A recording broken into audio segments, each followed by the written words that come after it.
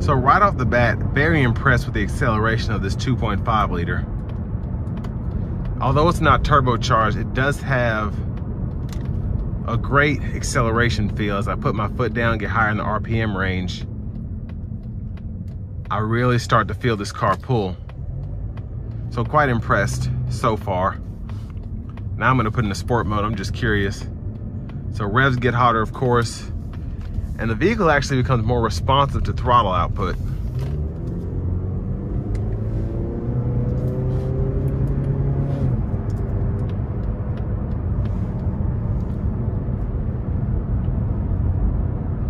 But we do have the speed limit reader there, like having that, and where there's a red line to show you if you're going over the speed limit or not. But we're gonna put our foot down. I'm gonna see how this thing really does.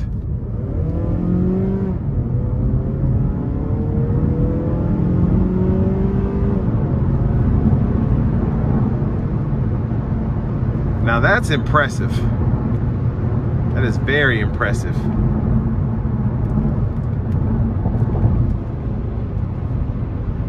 And this takes bumps very nicely as well. I'm pretty surprised. Not saying I should be, but it's impressive. And then the lane departure system is also fantastic. So it starts to go back in the lines, it'll ping me back. It did a little better earlier. But again, I shouldn't say again, but I always say in my car reviews, with lane departure systems that have like a lane keep assist, not a lane centering, they're really not meant to rely on. They're just there for when you need them, for whatever reason. But again, ride quality is superb for this kind of car.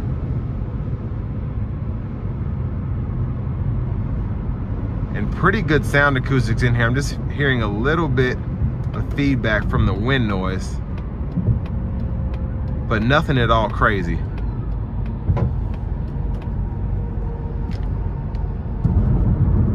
And I actually wouldn't mind taking a vehicle like this out for longer road trips.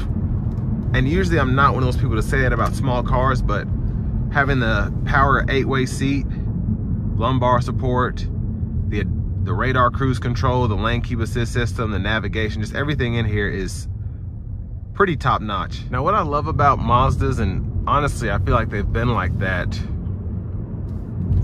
for a long time,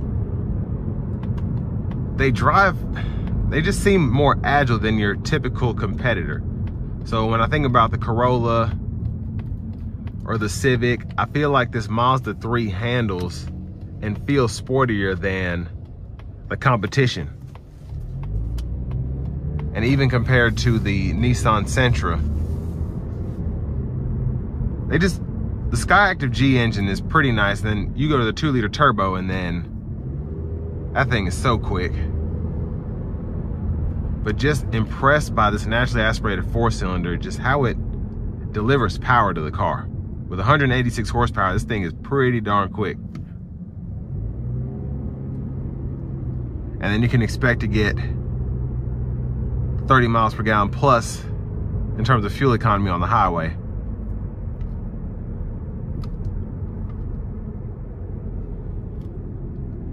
But all in all, for the money, I think you can't beat it.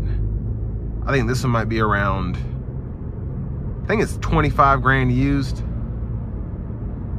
And again, you have heated seats, LED headlamps, radar cruise control, which is a big plus in my opinion, navigation. You just can't beat what you get for the money with this Mazda3 hatchback. Especially in today's car market. But I also just feel like with this powertrain setup that this will last a long time and it won't be difficult to maintain like other competitors may be. When you have the turbo engines, the CVTs. So again, they just did a fantastic job with this car.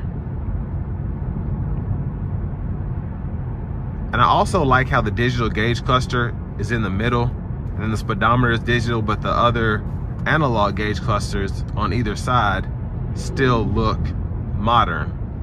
without feeling like you need to have the whole gauge cluster digital.